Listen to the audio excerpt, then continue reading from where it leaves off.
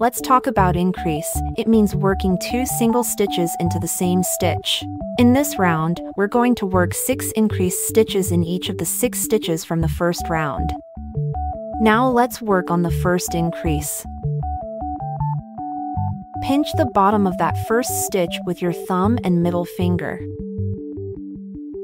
Then insert the hook, yarn over, pulling the yarn through that stitch. Another yarn over, then complete the first single crochet stitch. Now, in that same stitch, work another single crochet stitch. If you're having trouble finding the stitch now, keep pinching here and pull your hook.